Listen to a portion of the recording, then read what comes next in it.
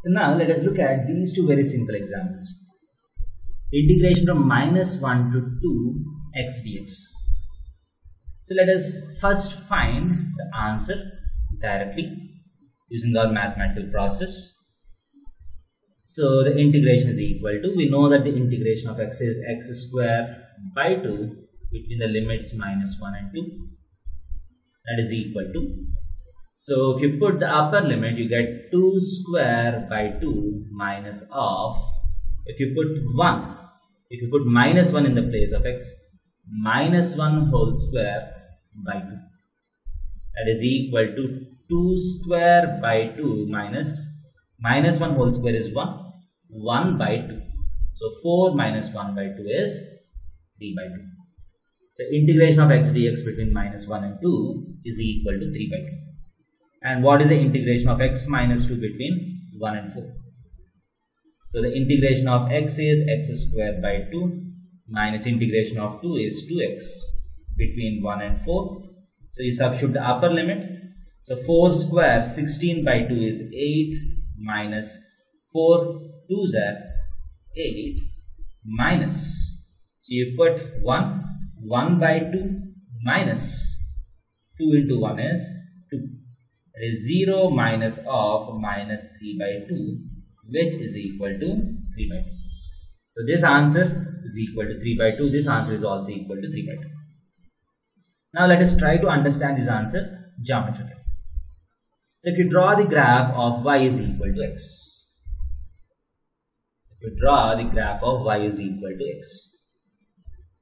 So this is my f of x. So if you draw the graph of y is equal to f of x. We know that the graph is a straight line. Moving at 45 degrees with x-axis. Now, if you want to integrate from -1 to 2, obviously you have a triangular area here and you have a triangular area here. So algebraically, this triangle area is below x-axis, so you need to consider this as a negative area. And this area is above x-axis, you need to consider it as a positive area. So let us try to find the algebraic sum of these two areas. So this is 1, because it's going at an angle of 45 degrees, this length is also equal to 1. And this length is equal to 2, so this length will also be equal to 2. So what is the negative area? Half into 1 into 1 is the area, triangular area below x-axis, and half into 2 into 2, half into base into height, that is equal to 2, is the area above x-axis. So you have a positive 2 area and a negative half area. So what is the algebraic sum of these two? Is equal to 3 by 2, which is the answer. Next, if you go to the curve x minus 2. So consider the curve y is equal to x minus 2. This is also a straight line, where the x-intercept, if you put y is equal to 0, the x-intercept is 2. And the y-intercept, if you put x is equal to 0, y is equal to -2. So you have a straight line with a slope 1 again. Slope is equal to 1, so it is again moving at an angle of 45 degrees.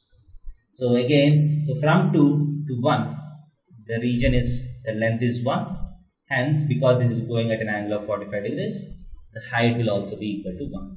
And for this triangle, the length is 2, the height is 2. So what is the region that we are talking about? This is the region that we are talking about. So the area below x-axis is negative, the area above x-axis is positive.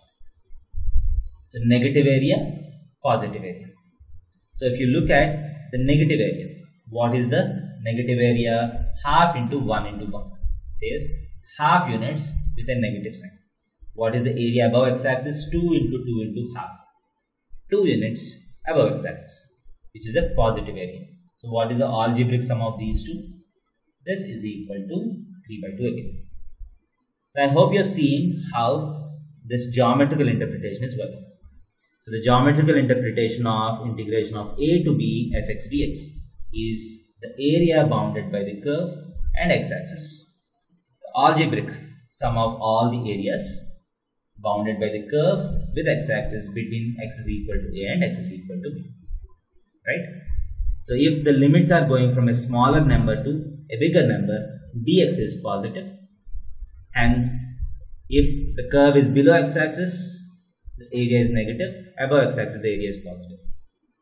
Sometimes, for example, the limits might go from a higher number to a lower number.